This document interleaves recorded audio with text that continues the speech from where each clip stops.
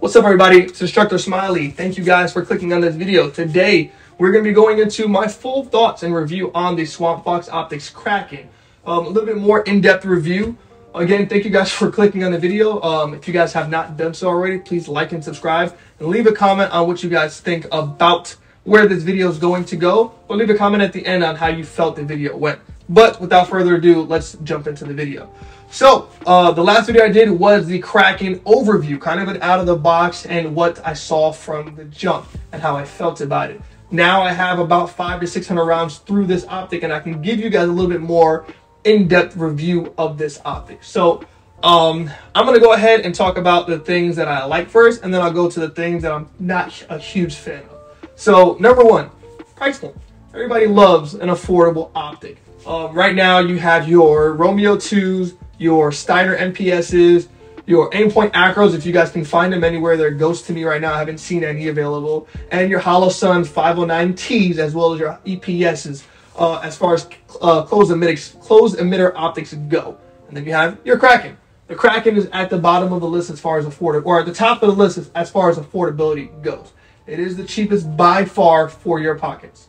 All right, that is huge for me because I know a lot of people are not willing, or a lot of people are shopping around to find their favorite or their top of the line optic. Coming in at a price point like that, I can't fight it. I'm gonna buy one every time. It's not gonna kill me, and it will give me an idea of, okay, I really like this, I'm gonna stick with it, buy another maybe, or maybe I need to go ahead and sell it, give somebody else a deal like I got a deal, and go ahead and upgrade to something a little bit more expensive if that's what I feel. But I'm going to tell you right now from jump, I don't think anybody will.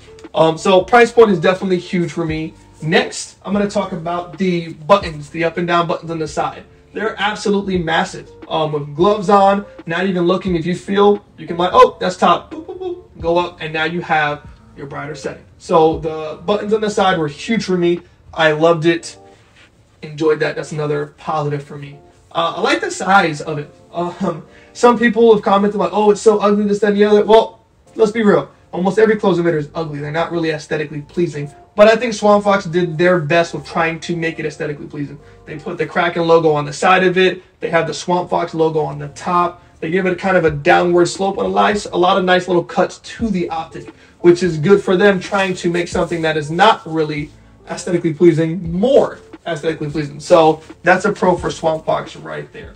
Wind adjustments, elevation adjustments are very, very similar to the Justice or any of the other optics out on the market. Here's one thing that I kind of caught that I think is a huge positive. It almost looks like the glass is triple layered inside of this optic. So you have your main optic body, and then inside you have your secondary body. And last but not least, you have one more layer before it gets to the glass. And I think that is Swampfox showing you and telling you that this thing is going to be absolutely tank-proof. All right, which is a positive for the customer. I definitely plan to move this to a rifle eventually. I'm either going to have it canted at the 12 o'clock. We all know how rifles get when you start running them really, really hard. You're in these weird positions, shooting under vehicles, shooting over stuff. It smack things, walls, all types of stuff. If you ever ran a rifle, you understand what I'm talking about. So having that added layer of protection is super nice for the user to understand, okay, I can kind of not have to worry about messing with my optic, because that's the last thing people want to worry about when they're in either real world scenarios, real world situations, or even training. Shout out to my friend Tactical Rooster. He actually throws his rifle when it's unloaded. He throws it because in his mind, if his rifle breaks off of just throwing it, then he doesn't have a good rifle. So optics go the same for me. I think you need something super durable. With the closed emitter, that's kind of the biggest point of it as well. Between being durable and not letting the outside environment affect it. So rain, water, dust, all that stuff. If you guys watched when Swampfox was releasing this, they showed you, they ran over it, they dropped it, they like slammed it, they took it and boom, threw it underground. They froze it, they fully submerged it in water, the whole nine. I think they lit it on fire to show you, the consumer, that this optic is well worth the money. Now, with that being said, these are all machine parts. All these optics, they go through their testing process, but none of them are ever going to last forever. Everything has its breaking point. Some optics breaking points a lot higher than others, and some are not. I do know one YouTuber specifically had to get 2 Krakens because when he decided to fully submerge his in water, water broke through the seal. Now, I'm speaking on one YouTuber versus however many customers Swampfox has that plan to do that. Me personally, if you guys have been following me, you know that's not my forte. I don't believe in taking my stuff and fully pushing it to its limits because I just don't have money to spend to buy a new one, and I don't feel like calling them and telling them, hey, I need to use my warranty, I fully submerged this in water. I'll let the other YouTubers do that until I get a little bit more money, all right, or whatever, to afford some of this stuff. So keep that in mind. Everything has its breaking point. I don't want you guys to sit there and say that I'm like, oh, I don't want it, the optic's not good. No. It might have just been 1 or 2 bad optics out of a bunch. So aside that, moving forward onto things I like. The refresh rate was nice. Running it on my staccato, that's what I had it on originally. There was a couple of things that I noticed. I noticed that as I was shooting it, I could see the red dot bouncing, but there was no flicker. Like, it wasn't a straight line. It just was up, down, up, down. Didn't notice it on my 320. So I'm just going to assume it's just because the way the staccato shoots, I can just catch the dot. I can't really give an in-depth explanation on why it does that. But that was one weird thing I noticed about it. But those are most of the things that I like. Another thing, it does come with plates, optic plates. It comes with one for an MOS slide, and then it comes with an RMR adapter plate. Now we're going to move into things that I don't like. Or I'm not a huge fan. I won't say I don't like because they're not horrible. Just things that I'm like, I wish they weren't there. It could have been done a little bit better. One are the plates. So the plate is massive, and I'll say this. So far, I don't think I've seen any closed emitter optics sit flush or sit low enough to co-witness with your iron sights. So they're, again, on par with all the other closed emitter optics. I just wish I would have seen something a little bit better, right? So like, hey, we know you can't co-witness. Boom. You can co-witness with the Kraken. I think that would have given it 1 or 2 points over some of these other closed emitters. But again, it is what it is. You can't, you don't get a co-witness like all the other ones. But the plates do sit super high. So right now I have it sitting on my 320 on a Norso slide. This was cut for an RMR. So I threw the RMR adapter plate on there. Doesn't look crazy. In the video, when you see me running it on my staccato already has a Dawson Precision plate on it. And it's cut for an RMR. So I had to go Dawson Precision plate on top of Swampfox Optics RMR plate with the optic on there, so it sits super high on the staccato. Not a huge fan of that at all. It was not aesthetically pleasing. It was actually very, very weird to look at.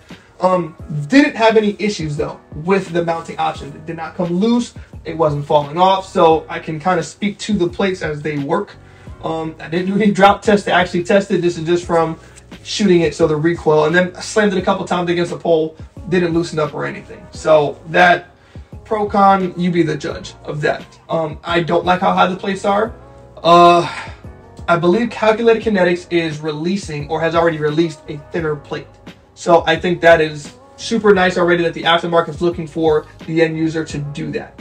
One thing I do want to go back a little bit, like whenever you mount this, it's a little bit different from some of the other ones that I've seen. There are 2 recoil posts inside of the plate, and they kind of sit like a puzzle piece into the optic. My Holosun only has 1.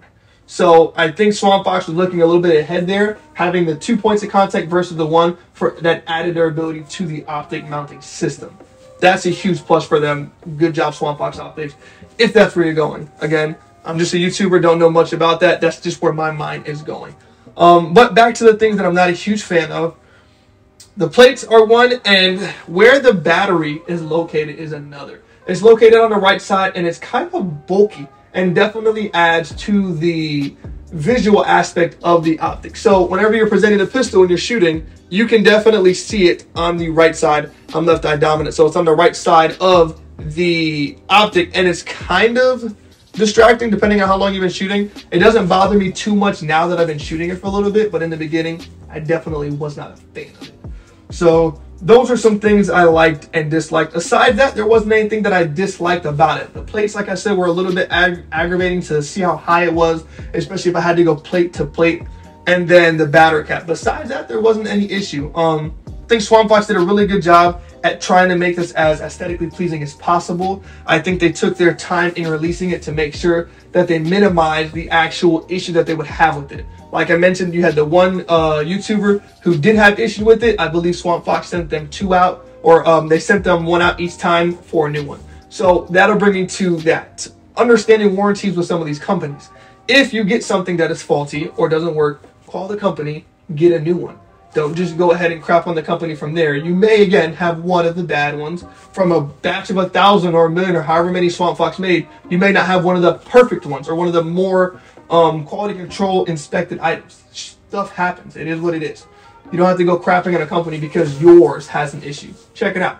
If you get 4 or 5, 3, and they're bad, all right, now you can kind of have your opinion and develop it from there. And that's when you kind of gotta give feedback to the optic company. Hey, this is happening. I'm sure they go ahead and put that into account and they try to fix it. We all saw the issues with the original Acro, so keep that in mind. But besides that, there's not much for me to say about this. It's on par. It's affordable. It does everything it needs to as far as a closed emitter goes. And I mean, I don't know what to say. It's out there. In the future, I plan to do a versus. I'm waiting to see if I can get my hands on a Steiner NPS. That is also another popular closed emitter optic that I've been seeing a lot. To see which of the 3 between the Holosun ACSS, the Swampfox Kraken, and the NPS kind of have the best of all worlds. The all-around best one. So that is coming in the future. But for now, that is it. Thank you guys for watching. If you have any comments or questions about the Kraken, go ahead and ask me in the comment section. Again, if you guys do want a Kraken, if you're like, yo, I need one, this is dope, you guys can use Parallel 22 at checkout to save you some money off. Definitely like, comment, subscribe, share the video. It helps the channel a lot. If you guys have been watching my channel and you are subscribed already, and you guys are enjoying my 365 series video, I will be doing a video here soon on my 365 XL Spectre Comp. This is not the official Spectre Comp. This is my, in quotation marks, build it at home Spectre Comp. I'm running an FDES slide with an Icarus grip. I'll be doing a review on the entire gun and then the grip and the slide separately because this gun has a lot in it and there's a lot that needs to be spoken about. So we'll definitely talk about that. But for now, thank you guys for watching. I hope you guys enjoy. Have a good one.